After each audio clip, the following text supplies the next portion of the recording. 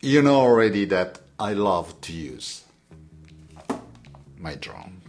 And sometimes, especially if I don't have with me my loyal Nikon D810, I also use the drone to take some photos. And in this video I'm going to show you how I edit my drone photography in Lightroom.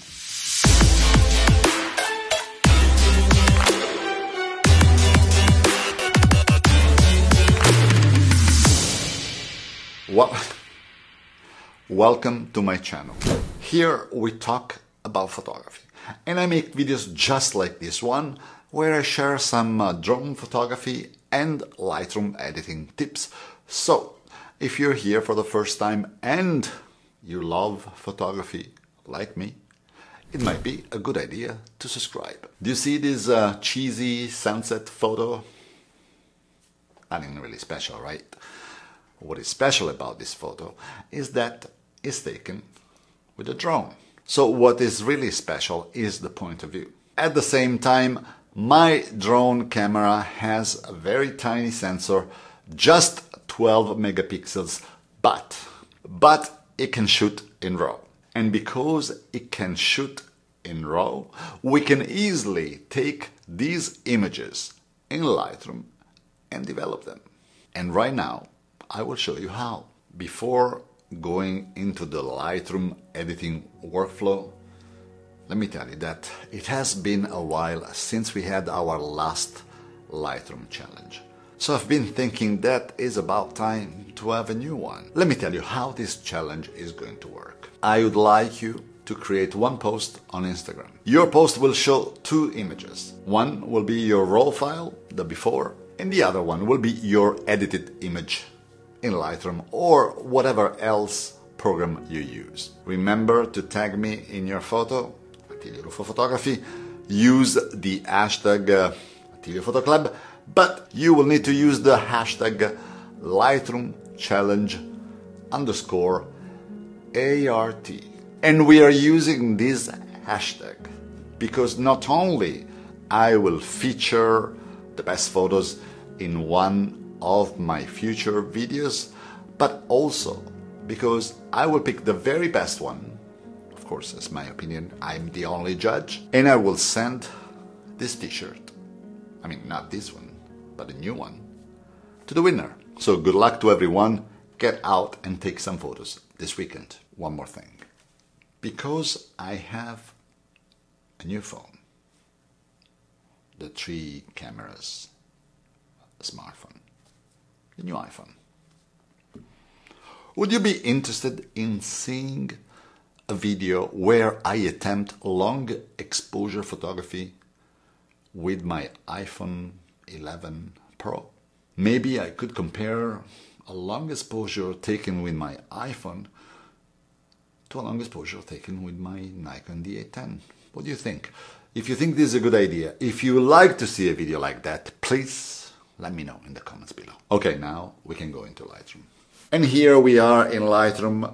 I know this is not a spectacular photo, but in my opinion is a good example of what you can achieve when you shoot in RAW, even if you're using a smaller sensor and a camera without a crazy resolution. As a matter of fact, if I press the I key, I can see the photo information, and clearly from the 4.73 millimeter lens and the name of the file, you will be able to understand that this photo was taken with my DJI Mavic Pro drone. This is the result, but this is actually the starting point.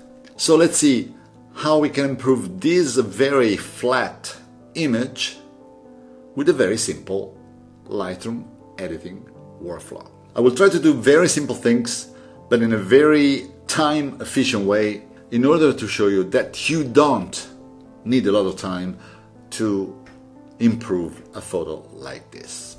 First of all, as with any photo, I like to evaluate which is the best aspect ratio for an image like this. And in my opinion, in this case, there is a lot of sky and a lot of water, and I think it would be better to use the rule of third technique in order to make this composition a little more interesting. So I will select the 16:9 aspect ratio. And as I said, I like to apply the rule of third technique, having my horizon right at 2/3 of this frame.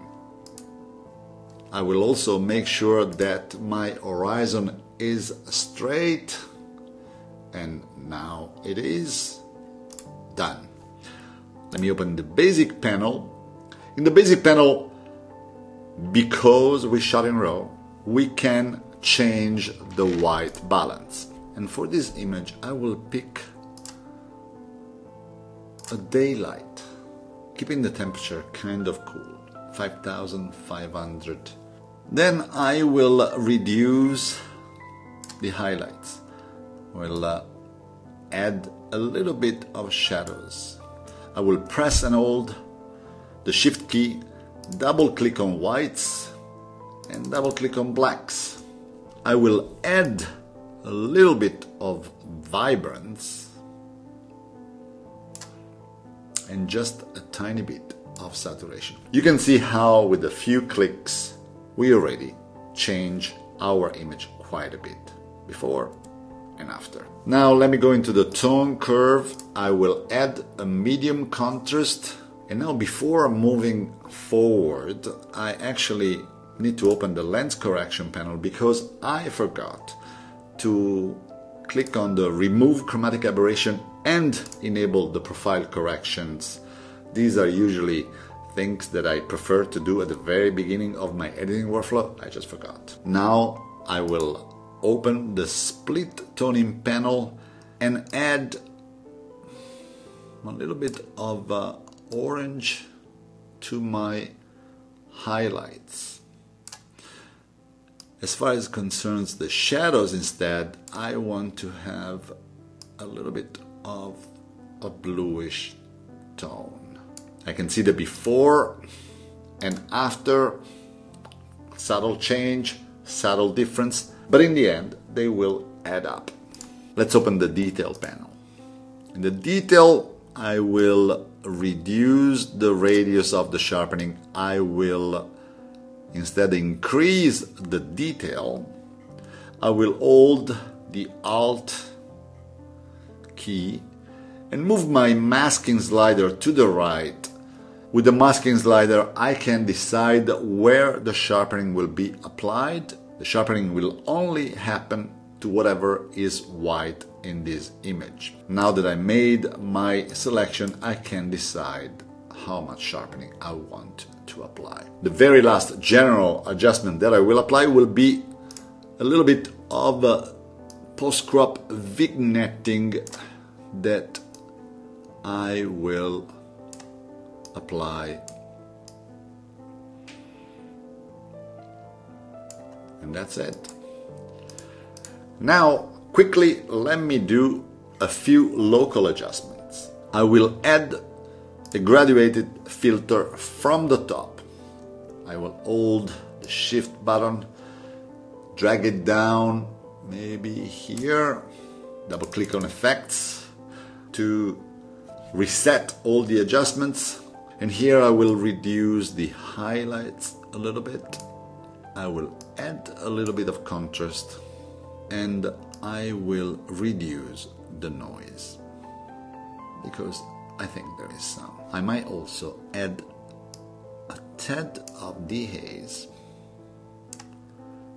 and a tad of saturation.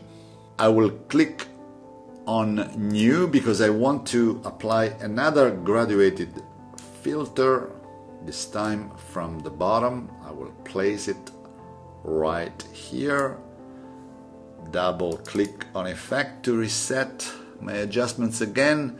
And for the bottom part of this image, I like to add a little bit of shadows. And then I will decrease the clarity.